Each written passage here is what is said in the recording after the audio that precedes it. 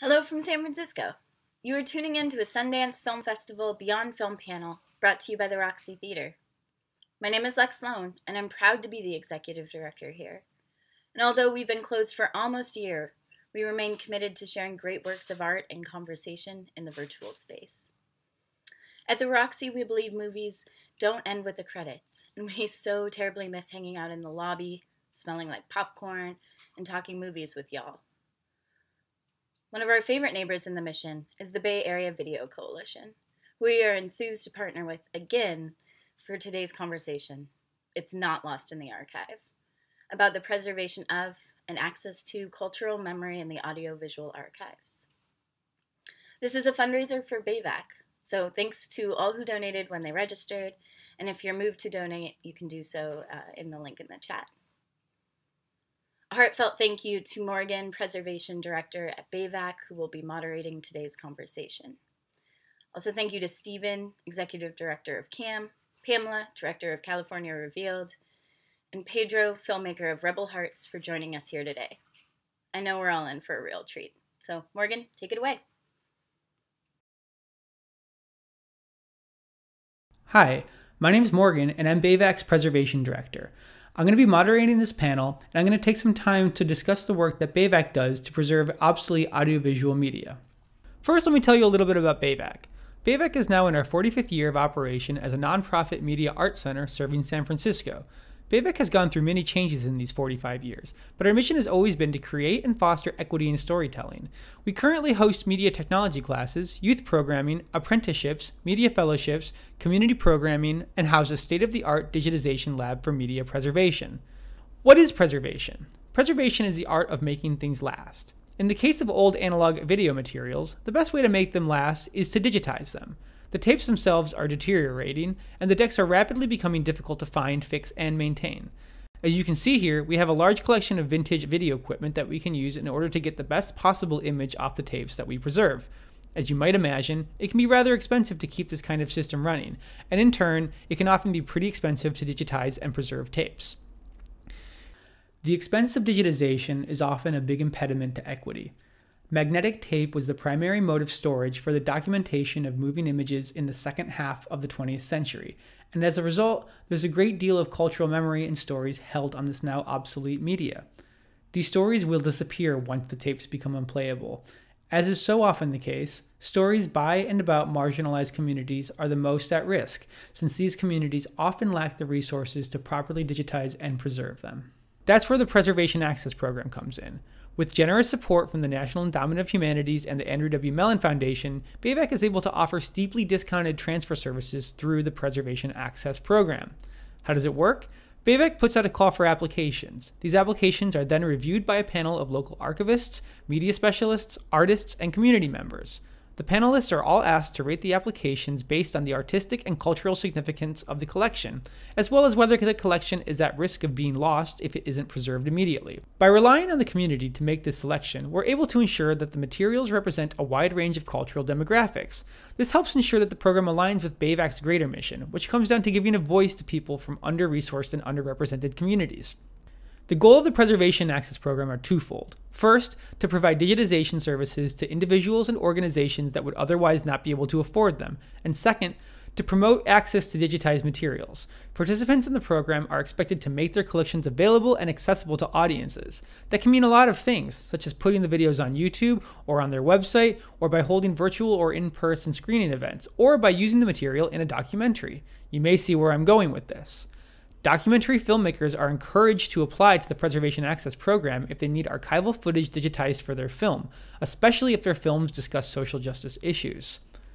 BayVac is very proud to have worked with a wide range of organizations, institutions, artists, and individuals who at some point have been on the cutting edge of media technology and storytelling. I'm going to take a moment now to highlight a collection of videos that we've preserved through the Preservation Access Program. These clips are from the collection of the People's Video Theater and Survival Arts Media. In the 1970s, the People's Video Theater and Survival Arts Media produced videos using Sony Portapat cameras. These programs chronicled the counterculture and liberation movements that transformed the politics of America. The real-time recording and playback capabilities of this new medium allowed the People's Video Theater to capture material and play it back immediately, enabling participants to shape their own stories on screen and to initiate dialogue or mediation with audiences to resolve conflicting viewpoints and affect positive change. Survival Arts Media explored the video medium in diverse areas, including improvisational street theater, political activism, artistic biography, public access television, and immersive multimedia performance. Howard Gustat and Ben Levine, members of both video collectives, have established an archive documenting their early independent video projects. The 10 terabyte archive was digitized at BAVAC and has been accessioned as part of NYU's Special Collections Library. One significant project in this archive includes videotapes recorded at Camp Jened, a summer camp for young people with disabilities in upstate New York. These direct and empathetic recordings are featured in Crip Camp, a documentary which received the Sundance 2020 Audience Award and the 2021 Independent Documentary Association Award. Preserving content like this is extremely uplifting. It feels good when we're able to save the cultural memories and present them to future generations. However, there are many times where it's extremely difficult to do this work.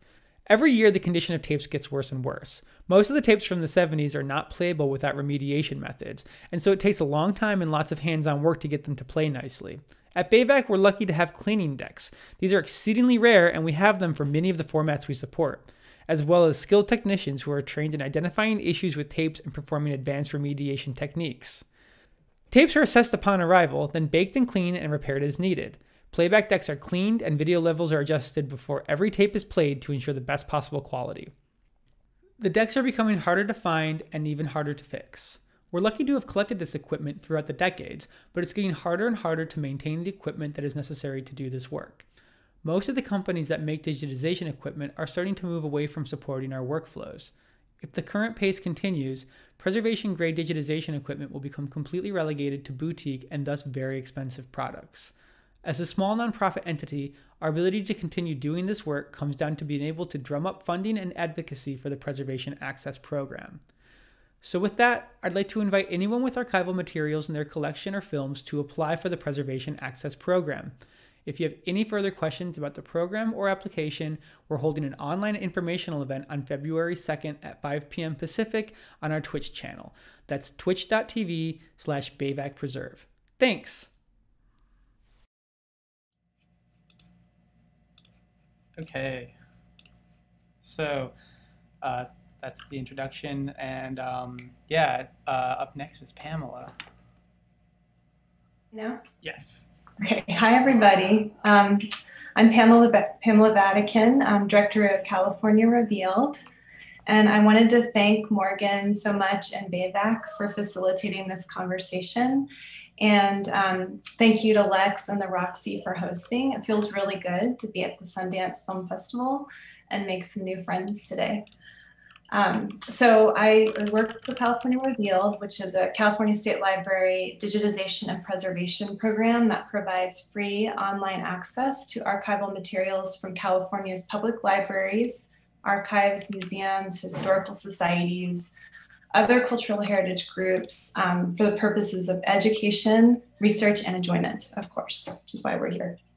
We're funded by the Institute of Museum and Library Services through the Library Services Technology Act. So I wanted to thank IMLS.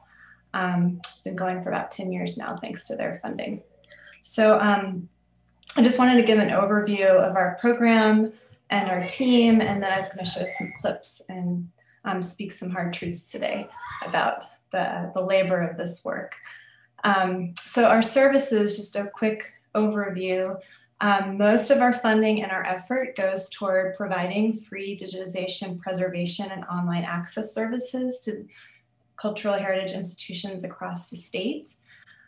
We help with the heavy lifting of prepping for digitization, checking the files, uploading the files online, and then providing long-term preservation offline on data tape for all the master files.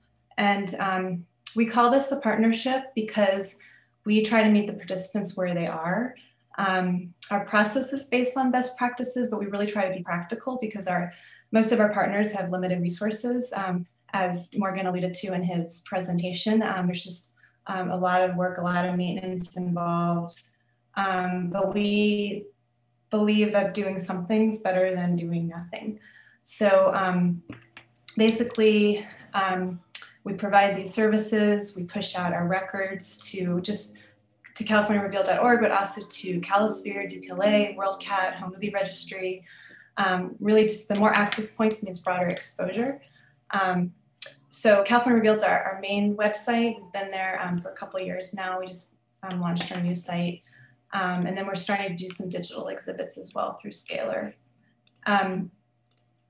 So yeah, and then our webinars and, well, our workshop, we used to do in-person workshops every summer, and we're now doing webinars really to get the word out about the program, but also we teach best practices for digital preservation, planning projects, just kind of getting people up to speed on the process. And then we're starting to do community archiving workshops, initially funded by a separate grant, but we're now providing small mini grants to help support people do those workshops. And I'll talk about that model in a little bit later. We're also providing mini grants, we call them, up to $5,000 to kind of push the process along for folks. So we help people with cataloging grants, rehousing supplies, and then on the flip side, after collections are digitized, we help support outreach projects, because we really do feel like digitization is just the first step, and there's so much more to do once the collections are available. And new this year is providing support for memory labs, thanks to the State Library. Another grant program they're starting is to support memory labs across the state, and we're providing some webinar training to support that. So I'm here really on behalf of a team of 8 digital preservation librarians based in Sacramento at the State Library. So I definitely wanted to give them a shout out. This really is not just a process, but there's a lot of labor involved, and it's a labor of love. So I wanted to thank our preservation managers, our digital repository manager, and our digital services librarians, who I hope they might be here in the audience. So hello, and thank you for all their work that they're doing. And we used to be a program of 2, a team of 2, and we've grown with the demand for our services. So just keep going. And we're also having, we also have an advisory committee who help us review the nominations every year, and we check in twice a year, just to reflect, review our goals, our accomplishments. We're always welcome to new ideas. We want to continue to grow creatively. Oops.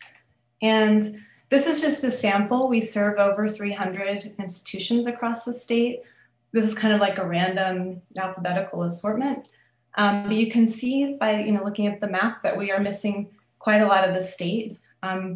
Large clusters on the coast, around the Bay and Los Angeles, and we're really trying to reach more folks. A lot of this is really dependent on our workshops. So as we're changing to kind of online training, this can change. And we're also hoping to fill in the map as we build our community archiving workshops and our memory labs to meet more communities. So some hard truths. Wes, we may not be lost, but we definitely can't save everything in the archives. So I think there is an assumption that maybe that is our job and our responsibility, but it's truly impossible. We don't have resources to save everything. So preservation really requires an explicit commitment of resources, because we just don't have enough. There will never be enough. So we really have to make some tough decisions. And it can be subjective. So with that in mind, I did want to show our little clip reel, and you can kind of think about what we've done so far and how much we have to go, how much further we have to go. So Morgan's gonna roll the screen.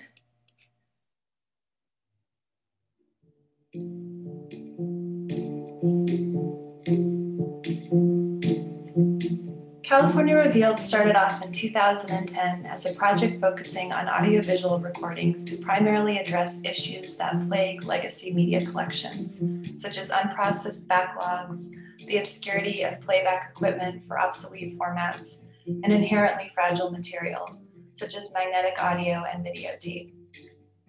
In 2018, at the request of the state librarian, we expanded our scope to accommodate print collections. So we now have diaries, photographs, postcards, scrapbooks, newspapers, and transcripts, along with oral history recordings, home movies, news film, advertisements, documentaries, public access television, and more, collected by over 300 partner organizations.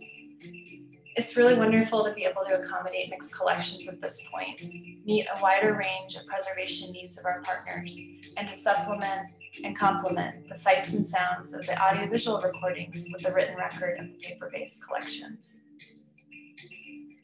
We can work with any nonprofit collecting organization based in California, and we set the bar relatively low to participate, recognizing that many of our participants have limited resources and very limited time. Some are loner rangers or volunteers. We serve a diverse group of keepers: public library history rooms, archives, historical societies, academic libraries, and independent producers. All of us are collective partners in the effort to save California history, which, as you can imagine, is a never-ending effort. Perhaps some of you out there are struggling with your own collections. You're not alone, and we'd love to help you too. As a publicly funded project, everything we digitize is publicly available online at californiarevealed.org. Mostly stream only, but we also have a huge amount of public domain materials that are free to download and reuse at the Internet Archive. This is such a rich research resource of mostly unpublished primary source materials, history as it happened, better than a textbook. There's nothing like hearing and seeing the ghosts of the past come to life unmediated. This is the prologue, and making these materials available is only the beginning. We truly want people to dig in and find new narratives, new perspectives, new connections. We'd love to hear what you're finding and not finding, and we welcome your participation. I want to thank Digital Services Librarian Willow Germs, who put together these clips with a focus on people telling their own stories. Thank you so much, Willow. Yeah, so I did want to give you like a little taste of what we have, but there's definitely a challenge of reaching more folks. We know that what's been collected is already kind of a limited story, and we know that we are missing more community stories, people telling their own stories, and stories are missing. So we're hoping, like, you know, this is kind of our traditional model, is doing these workshops and meeting people on the ground, which I think is important. But I do look forward to working more directly with community members. And I did want to go into the different models that we've been exploring recently. This slide gives you a little sample of new partners we've met the past couple of years. And I do think we are becoming more diverse. We've actually started to reach more historical societies, which is really wonderful because they're really hard to find and connect with. Many of them are offline. And then we're also meeting more like cultural heritage, cultural groups, local kind of different groups. So it's getting more localized, which I think is key. So this gives you a sense of the Community Archiving Workshop. This is a separate IMLS grant that we're working with a group of folks, archivists and conservators based all over the country, actually, through AMIA, Association of Moving Image Archivists. And California Revealed is actually just one hub for Northern California. There's hubs in the Southeast and Midwest with plans for additional hubs. And this was started in 2019 with this group of partners. And we had plans to do several workshops before the pandemic. So we were able to do one in-person workshop, which is where these pictures come from, with the Owens Valley Paiute Shoshone Cultural Center and Museum. And the model, for those of you who aren't familiar with it, it's an each one teach one model. So we go in and we work directly with community members and archivists to inventory, inspect, assess a local collection. And then we also talk about preservation basics, and we bring in these wonderful kits. So you can see on the bottom left-hand corner, you can see the little Pelican case where we pack everything up. And we can leave, actually these kits specifically are still in Bishop. We left them there after the workshop for them to use. So they can get more kind of hands-on experience and actually digitize some VHS tapes. So we were able to do that once in person, and we hope to do more when things open up again. But the hope is that we really are, starting to meet more community members, and if people are willing to share, California Revealed would be happy to take copies and provide access to these family histories. And same thing with the memory labs. We're really excited about this new partnership, which is just starting this year. We're training this bottom group of folks who all received state library copycat grants. But there are existing memory labs thanks to the Memory Lab Network based out of DC Public Library. And we're basing our training on all of those resources that they've provided, co-training actually with the project manager, Siobhan Hagen. So yeah, I'm really looking forward to seeing where that goes and who we end up meeting. And that's it. Thank you so much. Thanks so much, Pamela. Let's see. So up next, we've got Stephen Gong from CAM. So you take it away, Stephen. Thank you very much, Morgan. And thank you, Pamela. That was wonderful. So one of the things I'm struck by on this panel is that it is, even though our theme is about preservation and archiving, only one of us is an archive. And I think even Pamela, you sometimes say that you're not actually an archive, but so it's very interesting. We're actually parts of intersecting fields. And I think, being here as part of the Sundance Festival and with a partner like the Roxie, I know that all of us kind of understand that we're part of an ecosystem, and that collections and the resources that you find in these collections are really important to storytelling in visual media.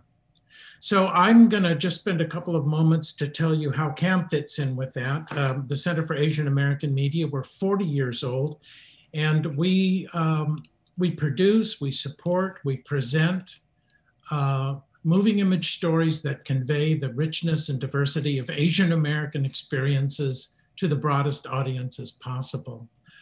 We have a film festival that is regional, and it's called CAMFest, and it's usually in May, and we're busy programming that now, although we probably will have yet another year of doing this virtually, but we hope to have some, that drive-ins at Fort Mason and that kind of stuff. We also do broadcasts, and it is in the broadcasting area and in production support that we help make use of some of our resources home movies in particular, that I'll talk about in a bit.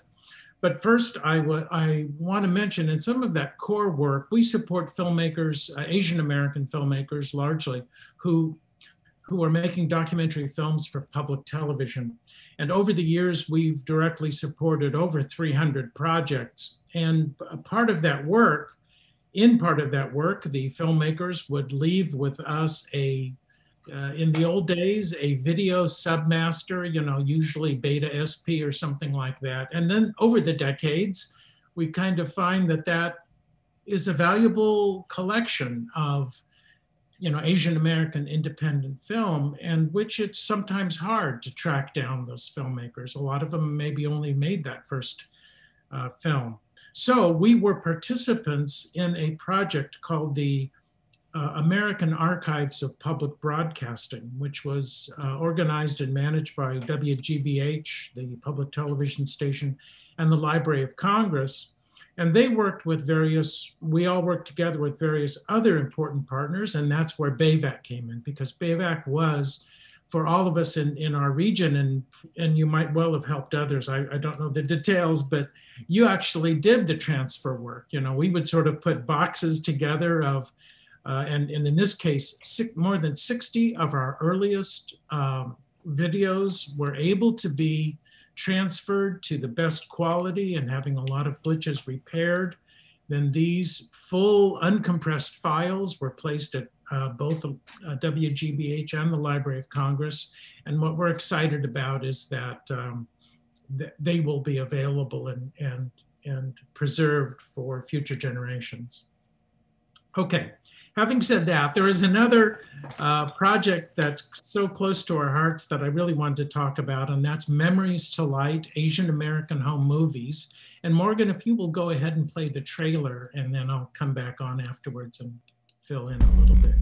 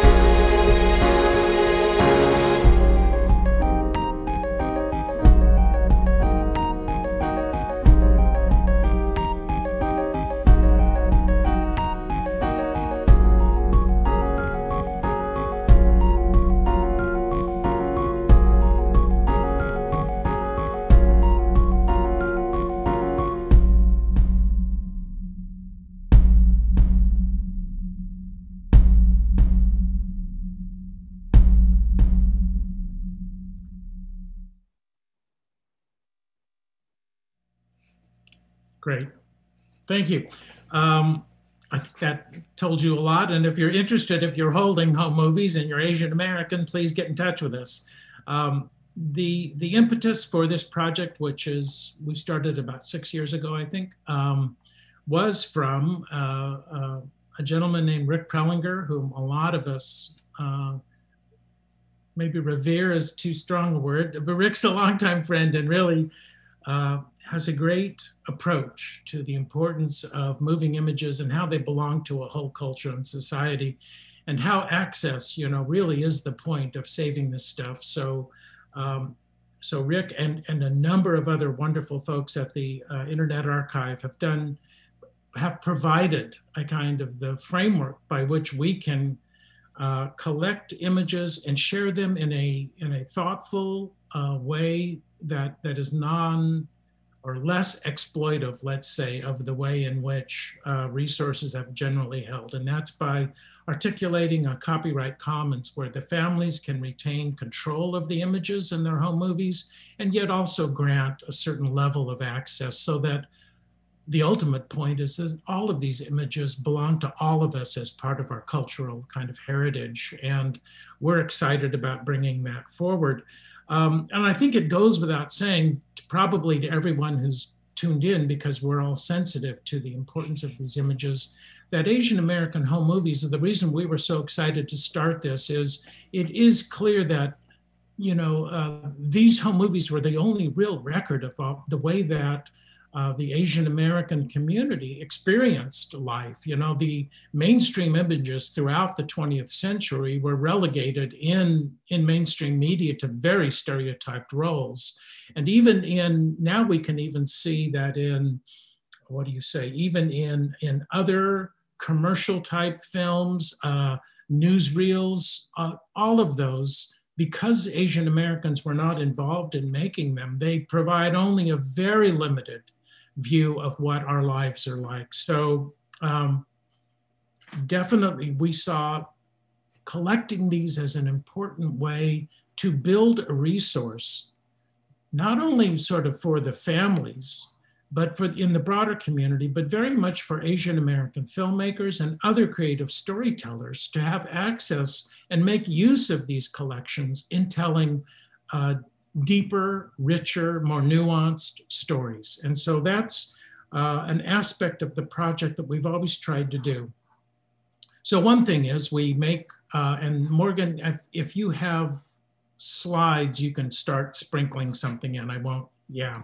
I'm gonna, you don't need to look at me. I wish I had a lot more slides, but it's always fun to look at the examples of some of the amazing images. And I wanted to thank Pamela. I recognize some of our images in your materials. So that's always very exciting to see. But we collect these images, and of course, sometimes can help a family tell its own story. And that's one important aspect. Another one is because so many of these filmed home movies, certainly before the 1970s, were silent. It gives us a chance to experiment with doing public presentations where we can have live musical accompaniment. And what we've done is asked, sort of young Asian American musicians to provide a soundtrack for compiled collections that we can show publicly. And then sometimes, I've spoken over them. We did a project supported by California Humanities on Asian American home movies from the Central Valley. And that was an interesting case because we could combine Japanese American home movies, Filipino American home movies, and Chinese American home movies. And you can see this amazing kind of story about how each of these communities have their own kind of experience, in the Central Valley of California, where all of our communities have been very important in the development of the whole agriculture industry. And it became a mini theme in a way. So there's an image up of a presentation we've done of one of the musical performances that was up in Canada. So I guess I wanted to end by trying to take advantage of the unique combination. We're going to hear from Pedro in just a moment and get the view of a filmmaker making use of archival images. But for all of us, I think we're in a particular moment of transformation of so many of our institutions. And the vital need for us to populate our storytelling with much greater diversity. And I think there's another generation of archivists and people like Bayvac helping to get more and richer and deeper images out into society, into culture. And I would be interested in knowing how we can build on that. I just actually, I thought of the question, and then I just recalled Pamela's list at the end of showing all of those dozens of historical societies and different community-based historical entities. That's exactly where we need to be. So anyway, we're really excited at CAM to participate in that. And even though it's not really supported directly, it's supported by interns. And one of our interns is Patricia Villon is dialed into this conversation, I think, and I can't thank her enough for helping keep this light burning. So as we come out of the pandemic, who knows, maybe through conversations like this, we can enrich all of our work together. Thank you.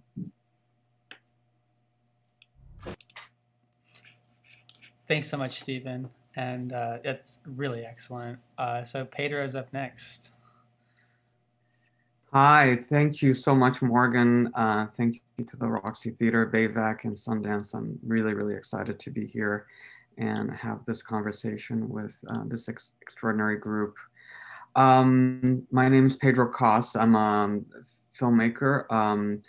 My film, Rebel Hearts, is playing at this year's Sundance Film Festival. And we're really excited and lucky, actually, to bring this story out into the world that without the archives and the enormous effort from an incredible team would not have been able to come to life. And I'm a filmmaker who over the past many years I've actually had the good fortune to be telling a lot of archival driven stories that have really tapped into the and not only moving images, but other sorts of archives to really bring forth a history to life, and to help tell stories in unique and immersive ways. And I think that's sort of the goal as filmmakers, is not only to tell an engaging story, but I think bring the history to life in a way that feels current and relevant to today's audiences. As you will see in the clip, you might not think that we're actually using archives in the clip from Rebel Hearts that we're about to show you, but there actually is. And so one of the ways that I want to discuss about how different ways and sort of how to tap into different sorts of archives in order to bring stories to life. So maybe let's check out this clip from Rebel Hearts.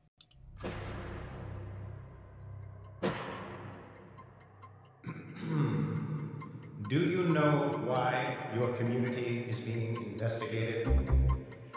The Cardinal decided on a new method of bringing correction into the community, and that was by sending a group of priests to interrogate every sister about what she thought of the way the community was going. Don't you think it will take too much time to fix your hair if you were to change your habit? Is the rule of silence being kept? Where will all of this experimentation lead your community?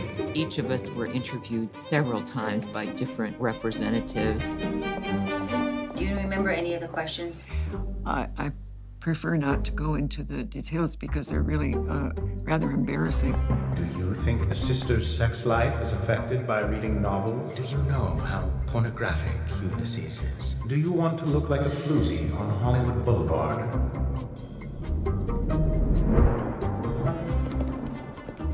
And then they relayed the message back to the Cardinal that our community was moving too fast and that we were very much determined on our progression.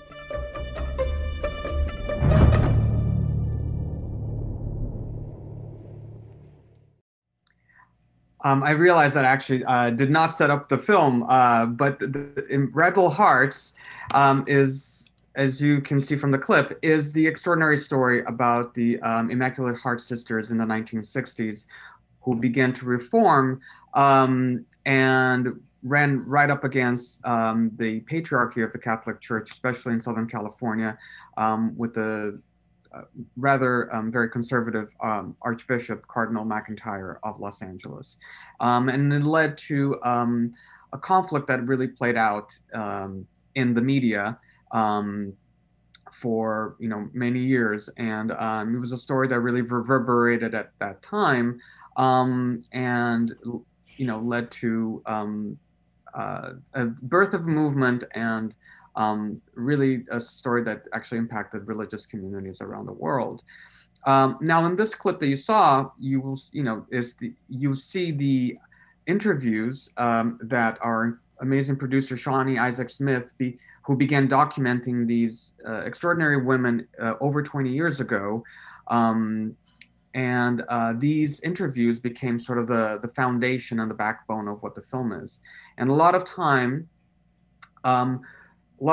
like for example, in this particular story, what we had in terms of archives were the notes, the documents from the Immaculate Heart community of the questions that were asked when they were basically audited or interrogated by the so-called visitation of these priests from the Los Angeles Archdiocese that were sent basically to investigate them. There are a lot of the archives that we worked with here were actually meeting notes, and from the Immaculate Heart community, or letters, photographs. And what we did was we thoroughly researched this also been documented in Anita Caspery's book, who was the Mother General of the Immaculate Heart Sisters at that time. But we went through the notes and those were the questions that were asked of these sisters. And so in order to bring this to life in a different way, we took those questions that were part of the archives and we brought it to life with animation. So in order to make this sort of a more immersive experience for an audience, and to bring that history to life. And in a way that's, it's working with archives and institutions in order to immerse ourselves with the history that was really important for this story and for every story, and also rethinking how to creatively use these archives.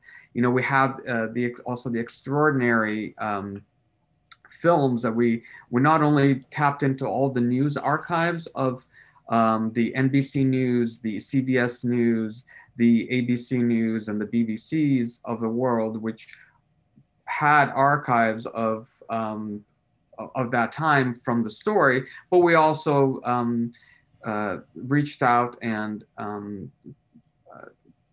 with other filmmakers at that time who were filming the Immaculate Heart Sisters and the Immaculate Heart Order in the 1960s. Filmmakers like Bayless Glasscock, Tom Conrad, and Haskell Wexler. And so it's in a way, was a huge effort to just kind of piece together the story, and you know, we've called it our treasure hunt of finding hidden treasures. But it took, you know, years and many years of research, and also of educating ourselves on how to best find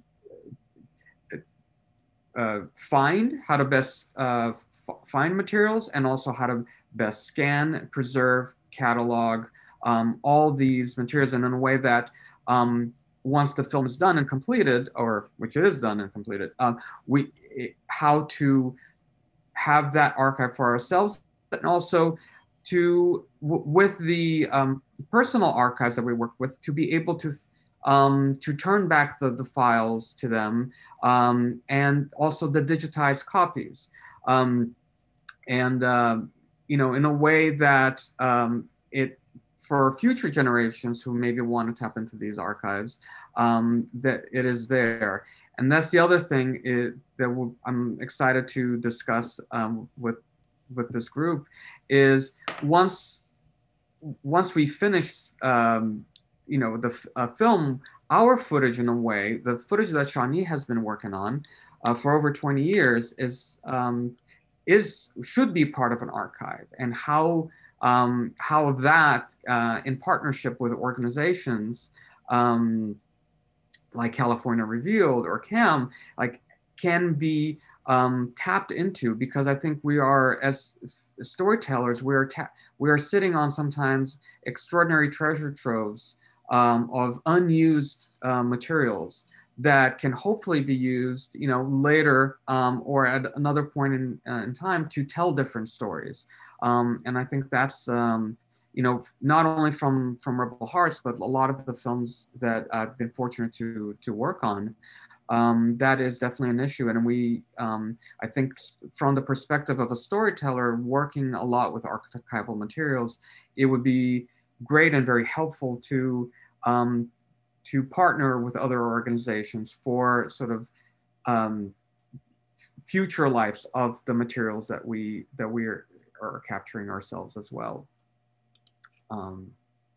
So yeah, that's a little bit of my process and perspective, but excited to hear from everybody.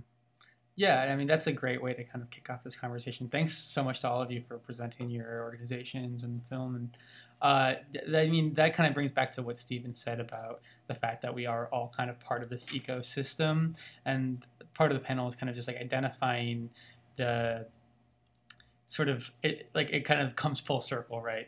Like you said, like, Pedro, that you're creating materials that might become part of an archive in the future, and everybody on this panel is kind of involved in one part of this ecosystem, and then stuff comes out on the other end, and then gets used in another kind of transformative work. And what BAVAC does with the Preservation Access Program is, like, because we kind of pair the preservation and the access together, is we're really trying to make sure that these materials get used, get viewed, get used in transformative works. The funding originally came from the National Endowment of the Arts for the arts, because of that, we had to stick to stuff that was like artistically significant. But we always made allotments for, if you're a filmmaker, then film is artistically significant. I believe most people in this audience and on this panel would agree to that. But yeah, I mean, I have like just a lot of thoughts. One thing that, Pamela, that you mentioned was like something is better than nothing.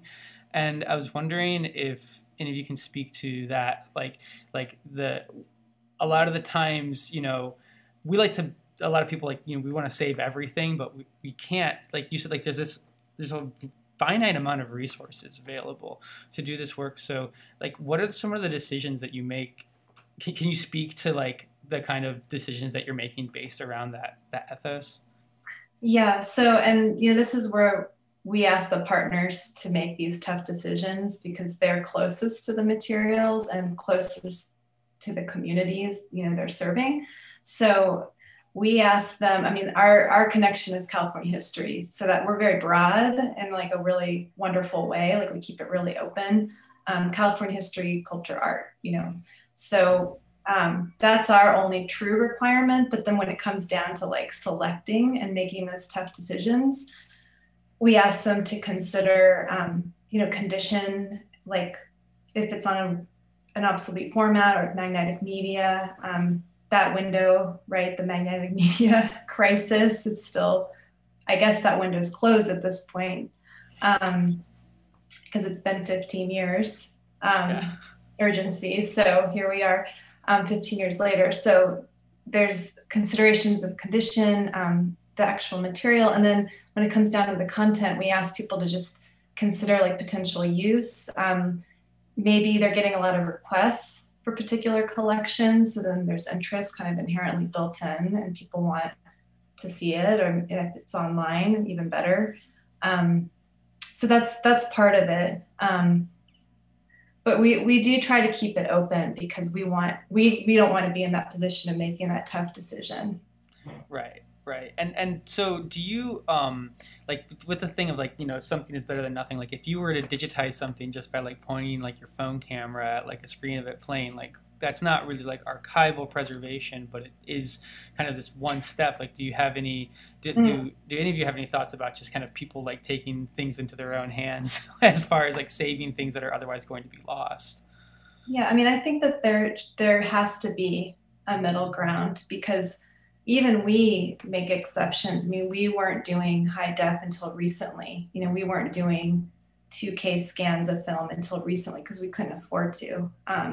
But the costs have gotten cheaper, storage has gotten cheaper, and we're now able to meet that standard. But we don't expect everyone to be able to do that because it's expensive.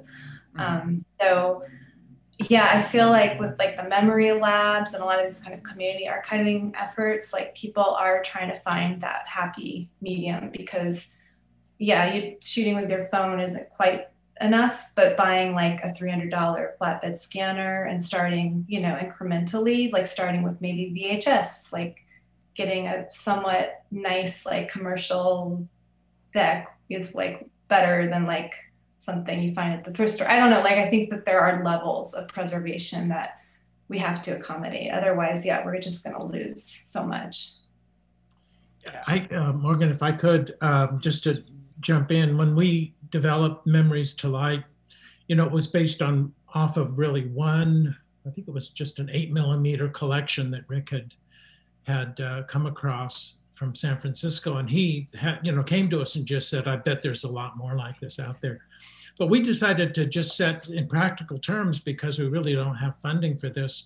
But we recognized that those home movies that were on the film medium, in a sense, were extremely endangered now because of, just chemical deterioration of their older materials, but also, of course, because home projection and things like that had become outmoded. We knew that all of these collections at best were sitting in you know, someone's garage, a grandparent, and we only had a certain kind of window.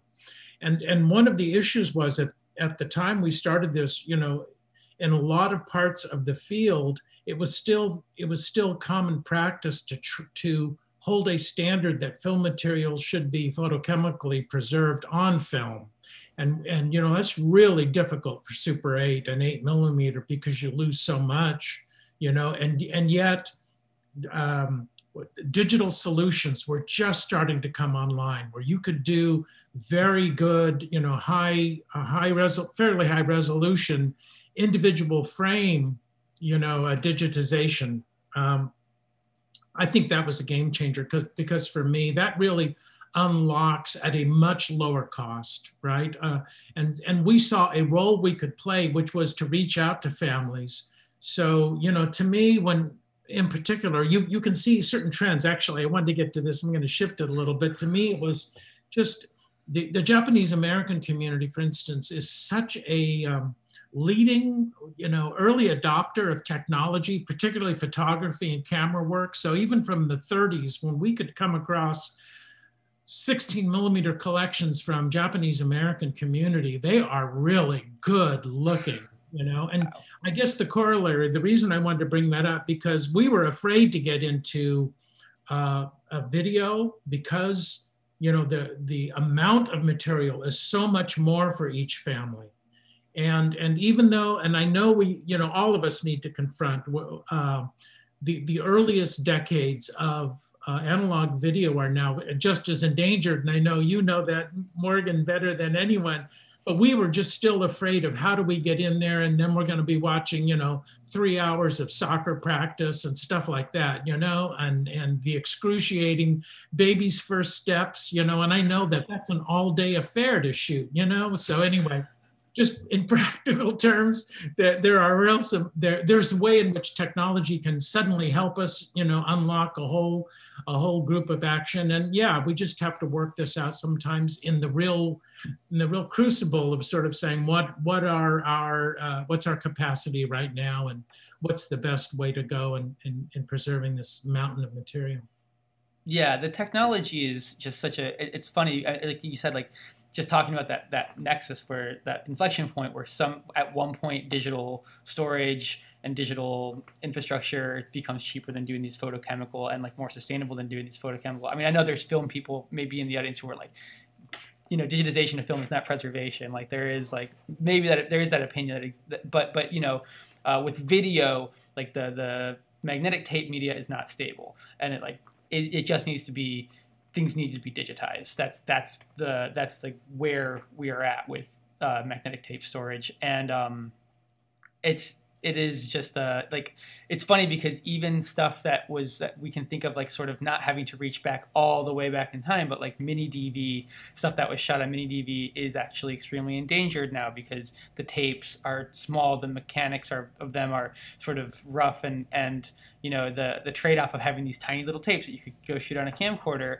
with relatively good quality is trading off now that a lot of them are damaged, a lot of them are deteriorating, and so it actually is in some ways, you know, you're getting having an easier time with older tape formats than these new ones. And Pedro, I know that so you had mentioned that some of the footage was originally shot on mini DV that is being used in this film now. So you're not even just like creating something that is going to go into an archive. You're using materials that were shot for the project that are now considered like archival materials. Exactly, which is an interesting place to be.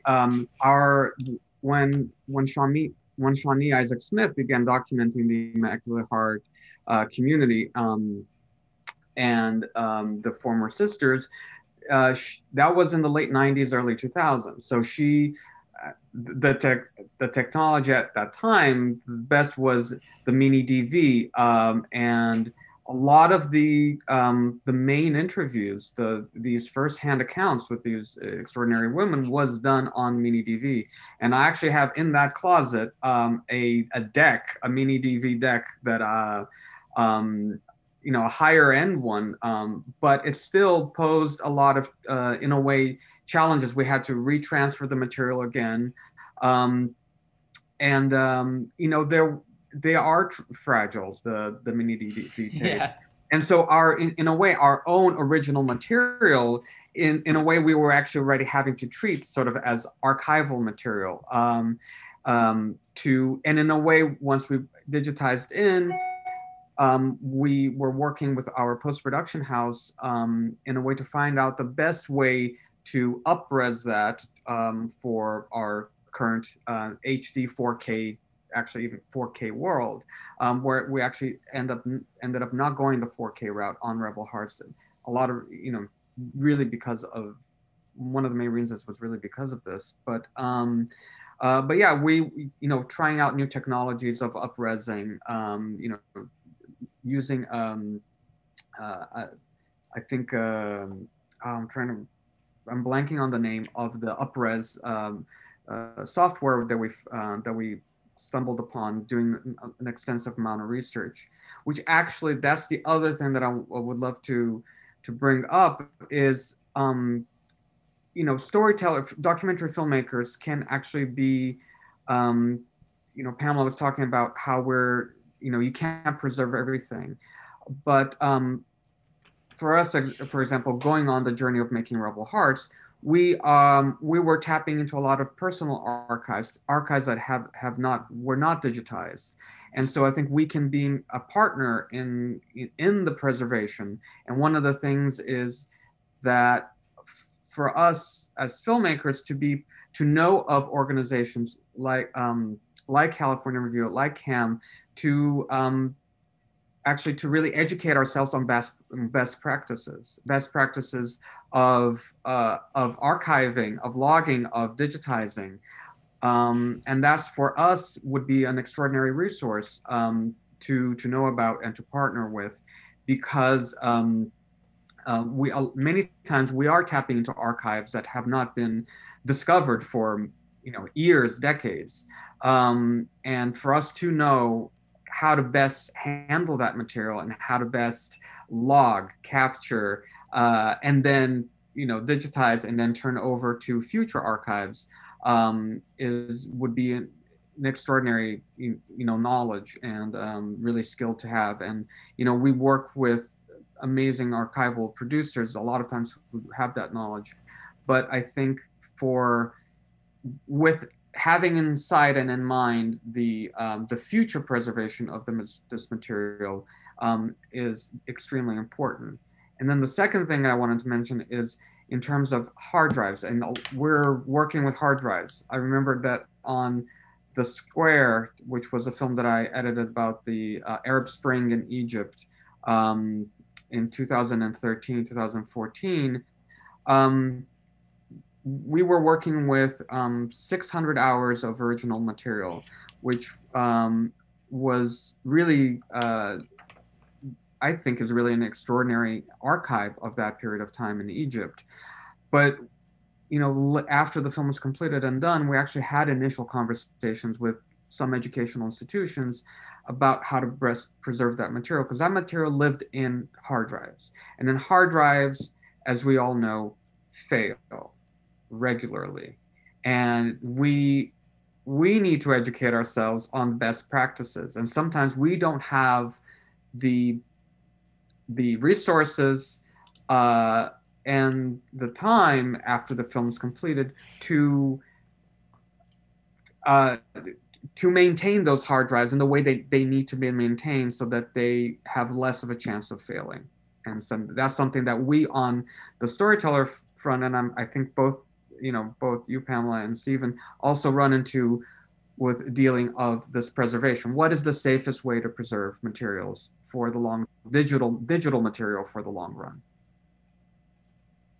Yeah, we're gonna have to bring on a digital preservationist onto this panel to give us those answers. I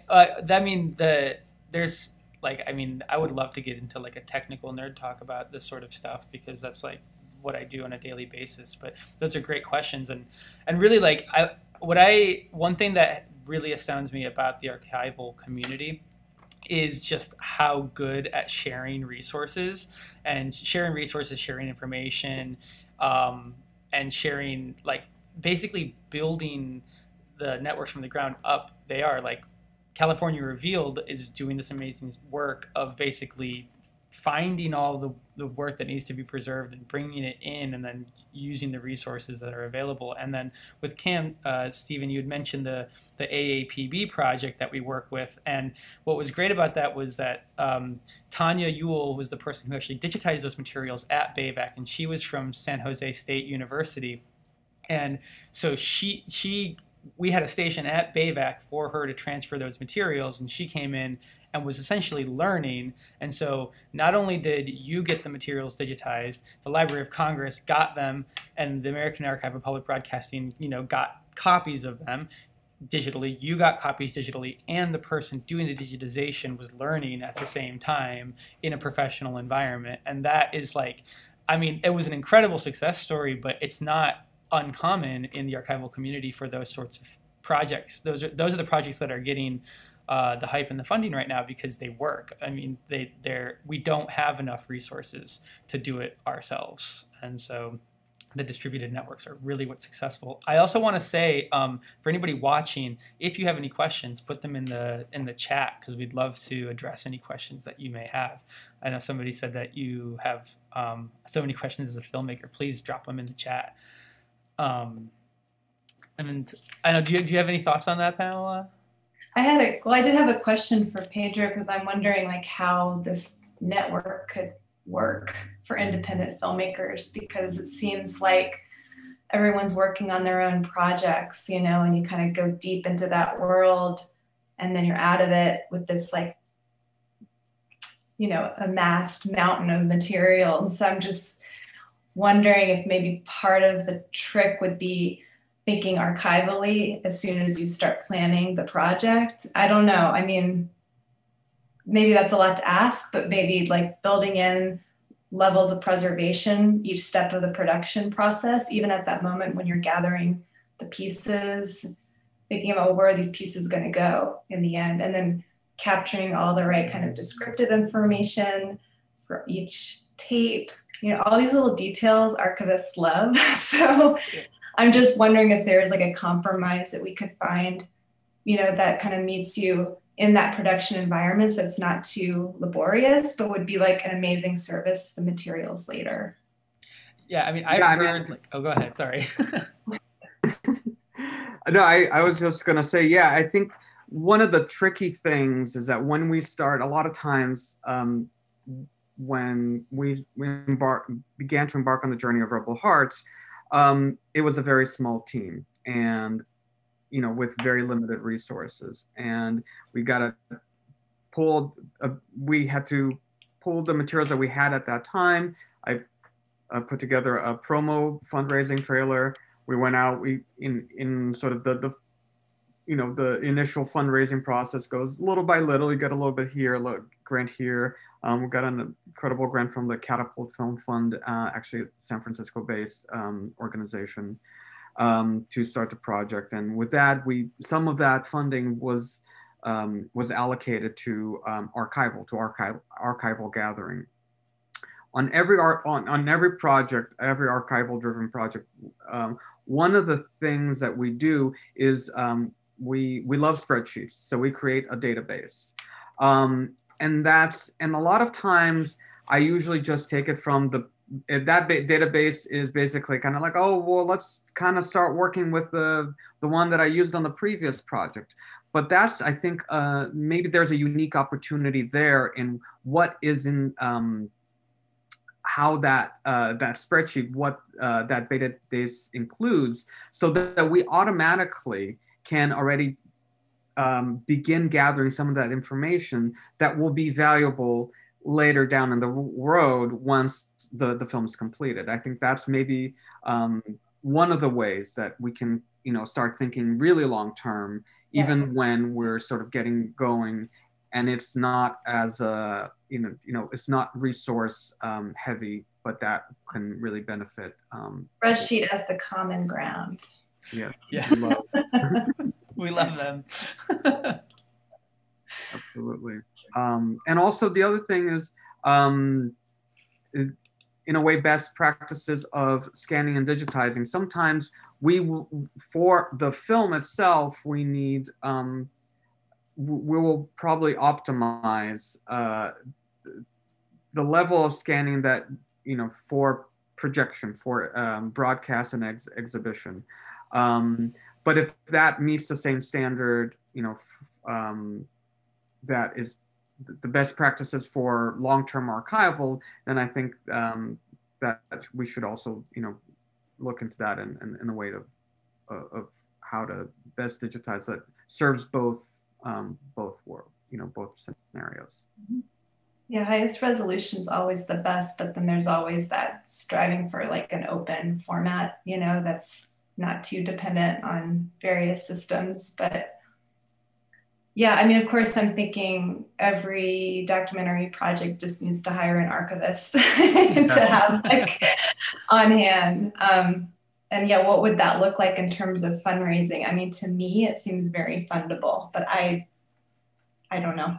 I think that's a great idea, because I know a bunch of archivists that are always looking for work and that are really skilled in that, and then they would just, hop on, and it would be like this closed system. I mean, yeah, BAVEC, we're always trying to find a way to connect the archives and the filmmakers, because we have them, the same things in the same room, like down, in one room we're digitizing tapes, and the next room down, I mean, when we're in the office, there's a convening of documentary filmmakers through our Media Maker Fellowship, which is a bunch of documentary filmmakers working to create films that sometimes use archival materials or will become archival materials. There is a question. Oh, sorry, go ahead, Steve. Oh, well, I was just gonna, well, one of the things I do think already emerging, and you could see it in Pamela's, that big list, in that specialized communities with a real interest in one particular and knowledge and deep knowledge of that subject are really vital, so then rather than thinking that we would need, that we could have just one single repository or one place that could recognize the value of everything, it's a little messier, but maybe it's like the future of a truly diverse and inclusive America. But in the Asian American archival community, I know that a lot of folks know about Densho, which is the Japanese American online digital archive, and SADA, which is South Asian archive.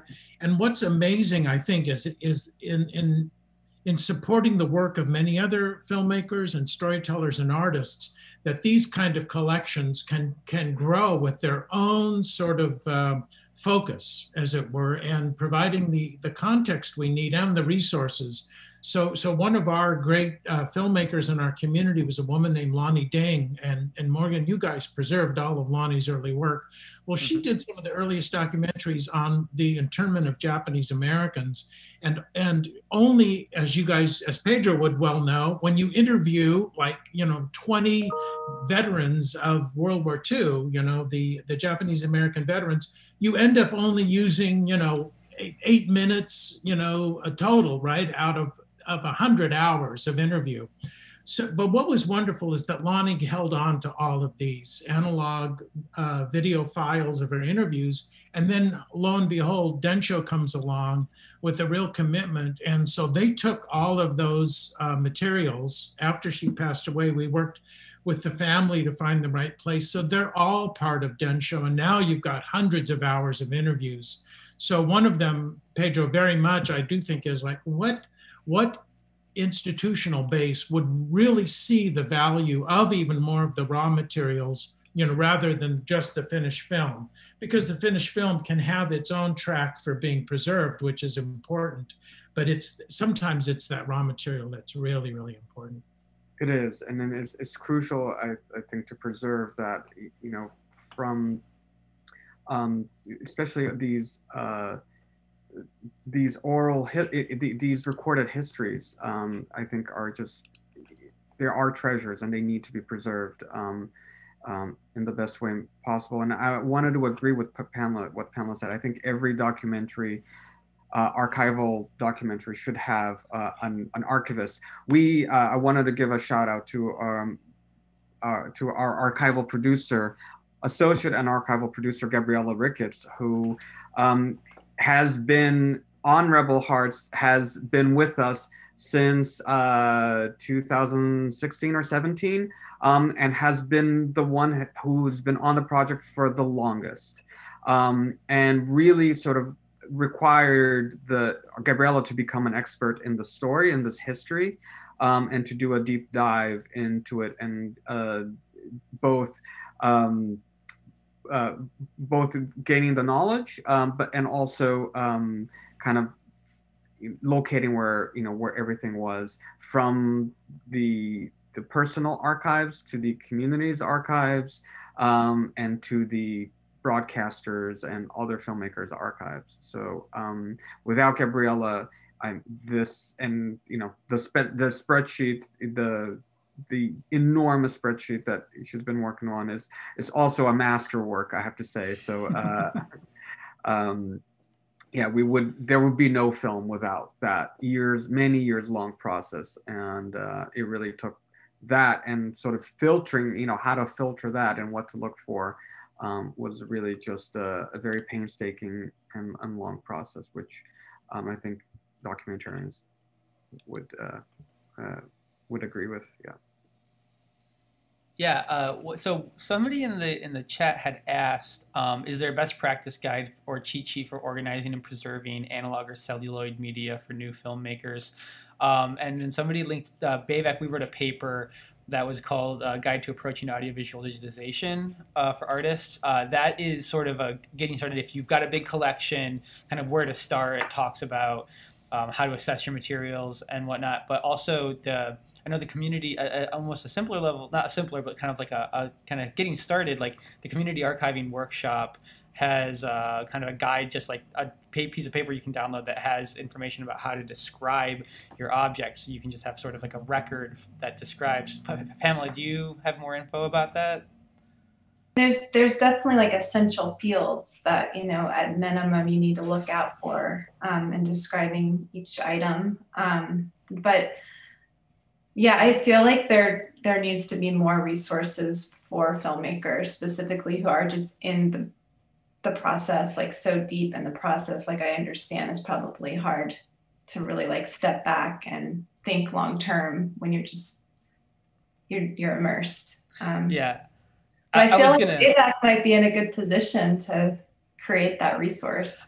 I think, yeah, I mean, that's really like, we are looking at doing programming and getting funding for kind of expanding preservation, like making, at any organization, sometimes departments just, sort of don't talk to each other as much as they should. And with everybody working from home, that kind of, it's funny that we're actually trying to get over that, because like it's just like easier to just chat online all the time. But one thing that we're sort of working on, we have an intern that is currently writing, her name's Monica Nolan, and she's writing a research paper about whether or not it's going to be useful for Bayvac to start documenting content in the tapes that we digitize according to some sort of like rubric of like content description. So right now, when we do all tapes one at a time, we kind of take if you don't know, we take like a boutique approach to digitization. So when we give somebody their video files, they also get a ton of notes about where there was errors, if there was any problems, like where, the tape may have been damaged, and then you see an error. So,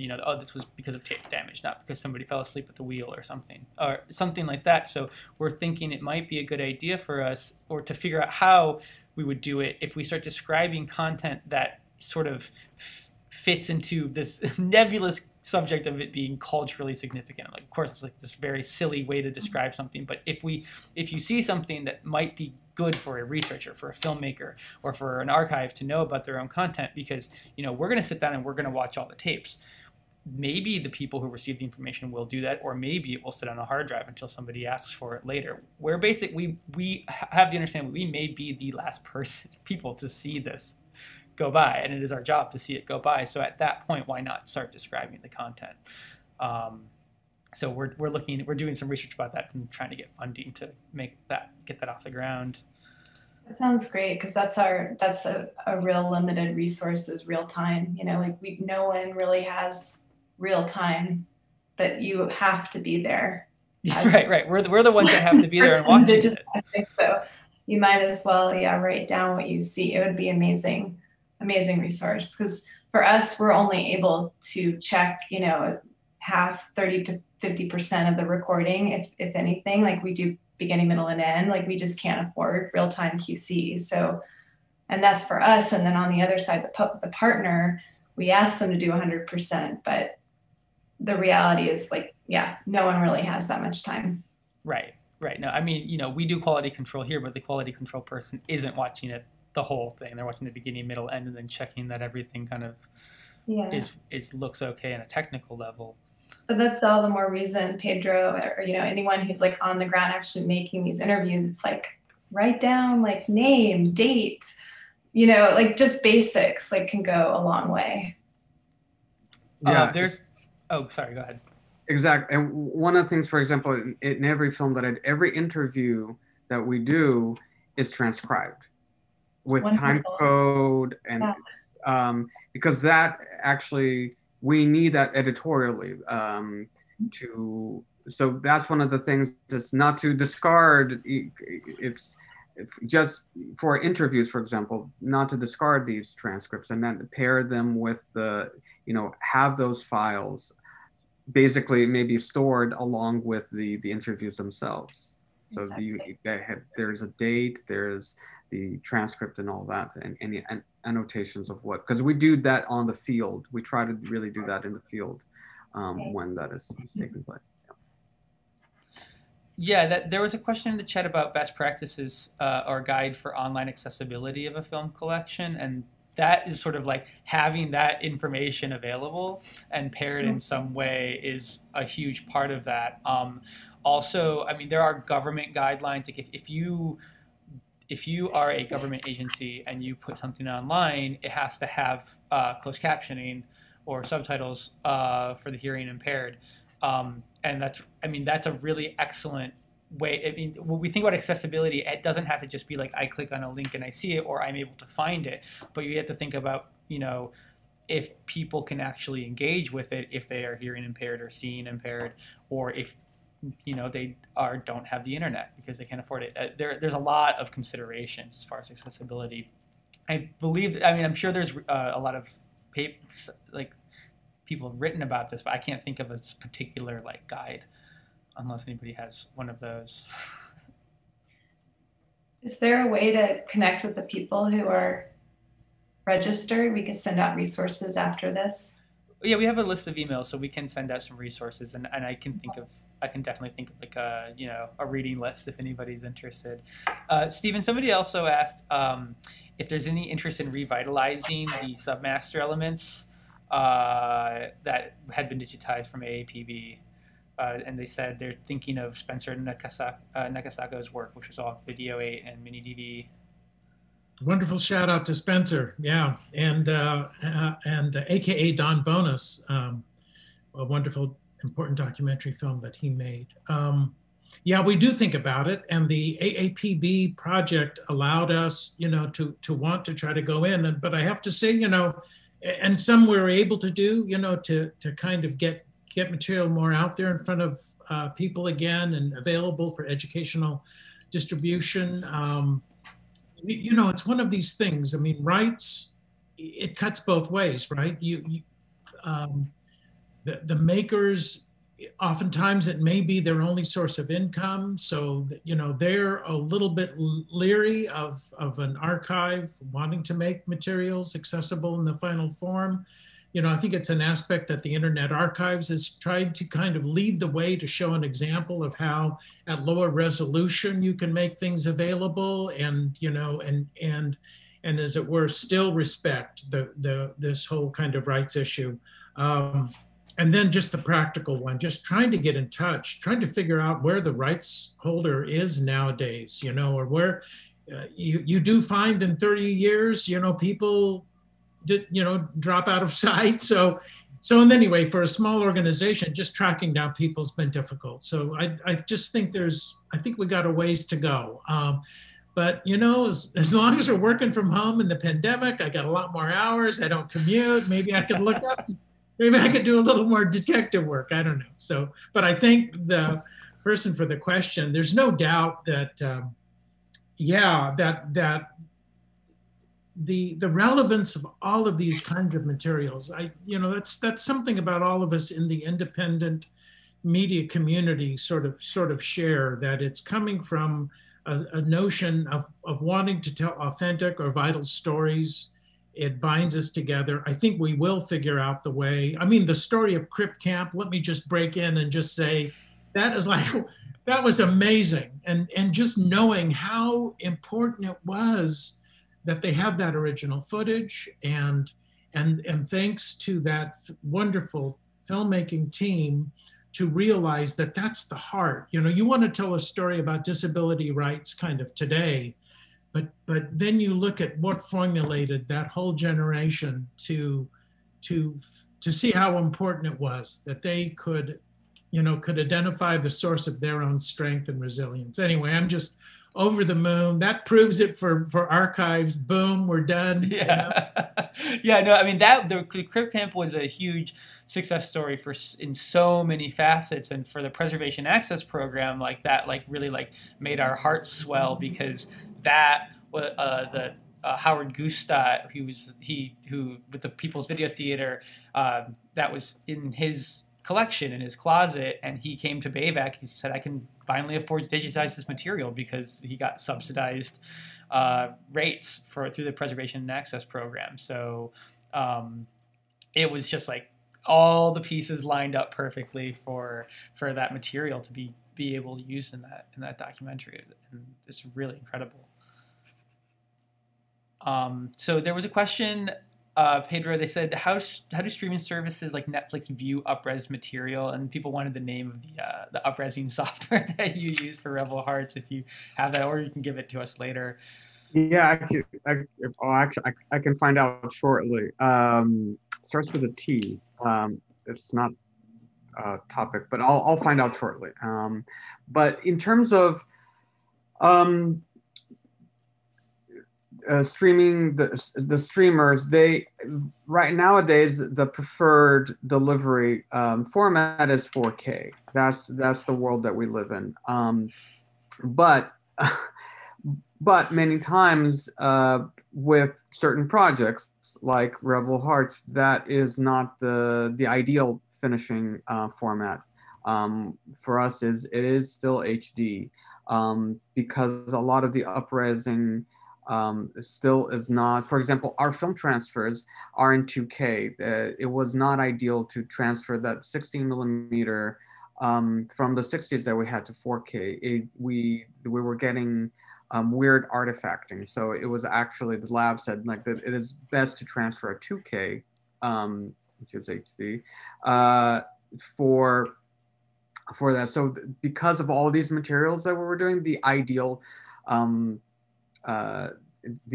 finishing format for us was HD. So the streamers do work with us. Their preferred delivery method right now is all 4K.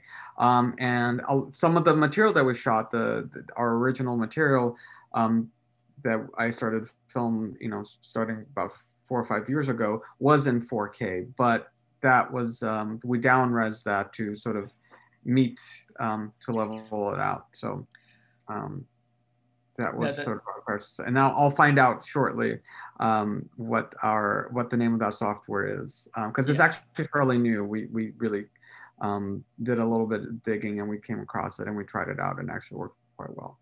We'll send that out with the reading list.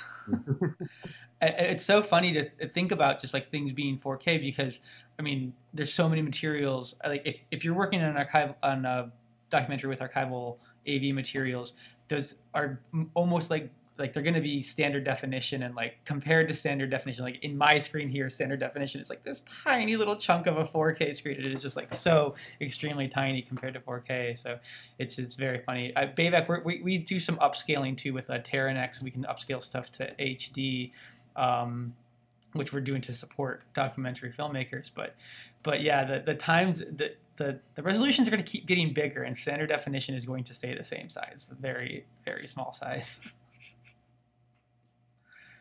And then somebody had asked if they could have your contact information, Pedro. Can we put contact information in the reading list, or is that okay with you? Sure. Actually, I just got the name of the software. It's called Topaz. Topaz. And I can send you we can put a link to it. I mean, we don't have any affiliation with Topaz, so it's and it's I think it's a fairly new software. So that's great. Yeah, I mean, I think we're getting close to the wrap up time, and I really want to thank all of you for coming. This is really excellent, and just talking about so many different facets of working with archival footage. And thank you so much for everybody who is participating in the chat and who came and is watching this. I really hope that you all enjoy the rest of your virtual Sundance experience. And if anybody has anything they want to sign off with, any closing thoughts? No, great. Thank you very much, Morgan. Thanks to the Roxie for being our host on this. It's just really been great fun. I hope to see you all in live someday. Here. Non-virtual. Yeah, thank you, Morgan, so much. Panel again, please. So. Yeah, here. Looking forward to. Oh, sorry. Oh, go ahead. I was just saying, really looking forward to continuing the conversation, and I think these extraordinary institutions are, a lifeline for us filmmakers as well. So thank you, Stephen and Pamela, for the work that you do. Thank you for thinking archivally. It's wonderful that you want to find a home for those materials. So let's make it happen. Yes. Yeah, and Pamela is incredible at doing that, I would say. It's the strength of the network. It's not me. It is the strength of the network. We're all relying on that. None of us have the resources to do it all ourselves. Yeah. The ecosystem. Yeah. Absolutely. Yeah, and if anybody has any questions, email me at preservation@bavac.org, or you can email the Roxie. But have a great rest of your weekend, everybody. Thanks so much. Bye, everybody. Bye.